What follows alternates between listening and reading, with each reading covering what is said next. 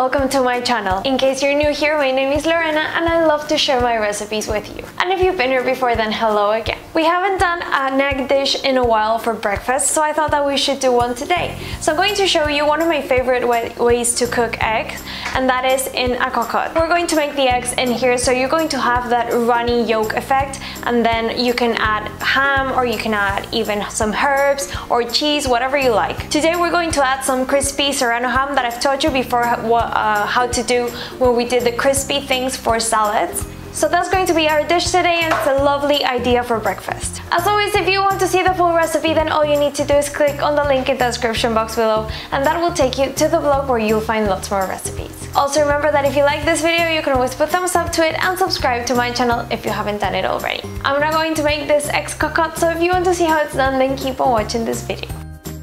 So I have here my cocottes in a deep dish. So you want to have a deep dish because it's going to cook in a bain-marie, so you want the water to reach at least halfway up the cocottes. I also have my crispy serrano ham already done. I baked it in the oven until you have this really nice and crispy effect that you can actually break with your fingers.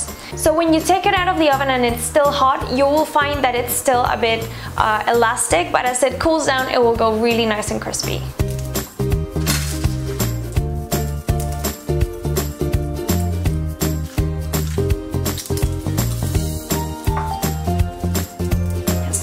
To butter our cocottes and start opening our eggs in. After the first egg, you want to add some cream, and this will give it a really nice and soft texture, as well as salt and pepper.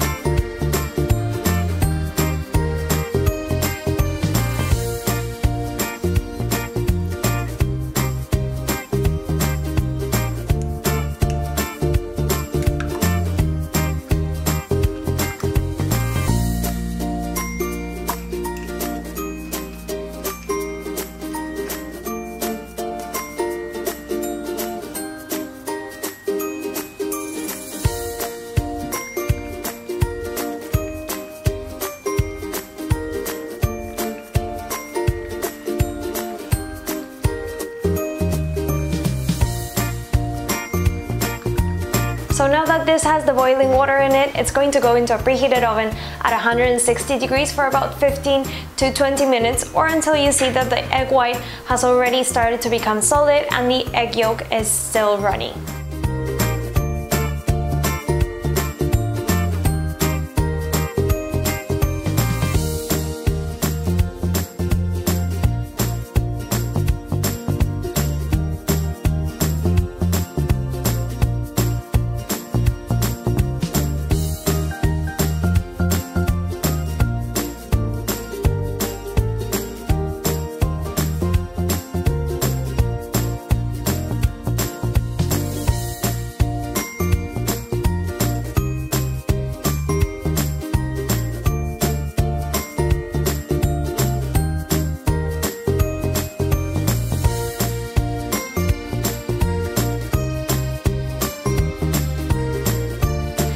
My eggs cocotte recipe. I really hope you liked it. If you did like it, don't forget to put thumbs up to this video. It makes me really happy. Please, if you make this recipe or any other recipe from the blog, don't forget to send me a picture or tag me on them, because I really love to see what you cook. Also, if there's anything savory or sweet that you would like me to teach you how to make, you can leave a comment below. I'm posting recipes every Thursday and Sunday, so if you don't want to miss any of them, then I recommend that you subscribe to my channel. It's free and only one click away. You can also follow me on Instagram, Pinterest, and Facebook as Cravings Journal. Thank you so much for watching this video, and see you next time.